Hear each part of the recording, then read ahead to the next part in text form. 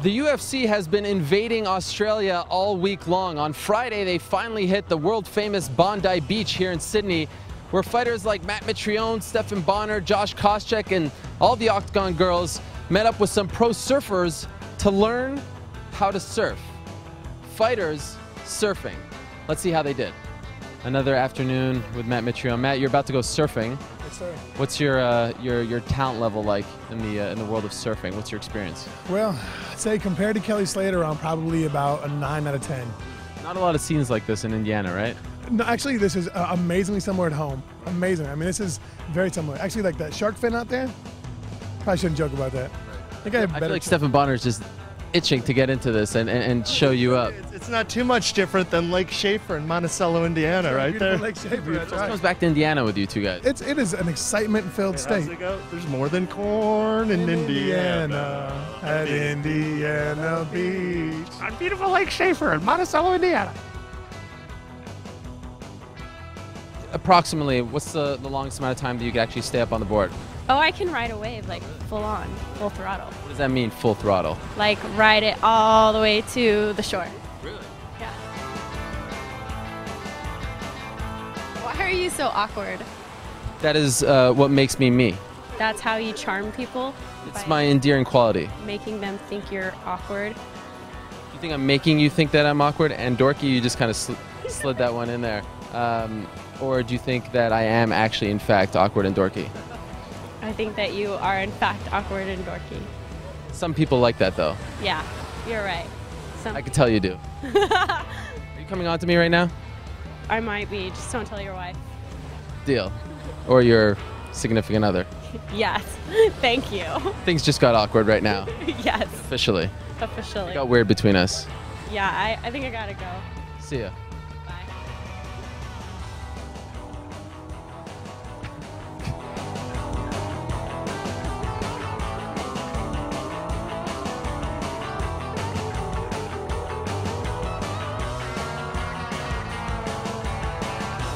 What do you think of your employees here? I'm impressed. What do we have to do to get you to go out there? I'm not going out there, man. I'm too old for that. We were out there for like 30 minutes. Yeah. Yeah, it was cool.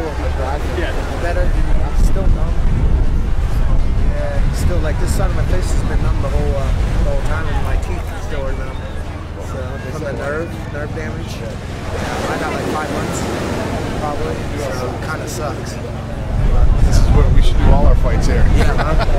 That's why I said the city's absolutely gorgeous. No more Canada. All right, guys, great job. I must say, very impressed. Who did better, though? Who stayed up longer? Oh, she got up the most. I don't know who stayed up longest, but she got up the first one, so she's a winner. Job. Were you happy with your performance, though? I was happy. It was good. I got Seemed very happy. time. Yeah, it was really fun. Except for the big wave that they tried to make me do, I went under, and that was like really scary. Very scary, actually. I almost cried. But I did not see you up there very You long. didn't see me in the last one? Yeah, Missed that one. I was sucking balls the whole time, but they're all waving me in. I'm like, no, I wouldn't go in. And the last one, I finally got up and rode the wave in, man. And I'm like hooked. That felt great. It was funny. We're all swimming out there, and I'm just like figuring out how to even balance on my stomach on the board. And I look over, and there's Ariane all the way in. Like, holy shit, man. Who was the worst of the bunch? Probably me. Oh, okay. Final question. What is tougher, you think, being a professional surfer or a professional fighter? This is really hard, the balance and all and that, but, you know, shit. I mean, nothing's as exhausting as, you know, fighting someone balls out for 15, 25 minutes, you know? I mean, I'd much rather, hey, if I were an awesome pro surfer, man, I'd much rather do that than have to fight people in a cage, you know? I mean... So, Matt, how'd you do? I think I probably won the award for the worst wipeout. But I got up, I rode a couple. I was motivated by Ariane today. She actually caught the very first wave that we saw, and she rode it all the way in. And then, so from that point on, I wasn't going to get upstaged by her.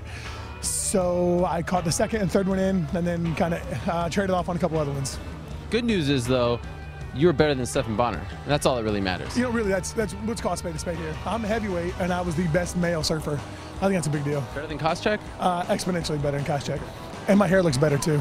And let's just, put a bow on this whole, 2-day adventure with you. You were coming out here last minute to corner Chris Lytle. All of a sudden, you're doing PR things for the UFC. You're surfing. You're playing rugby.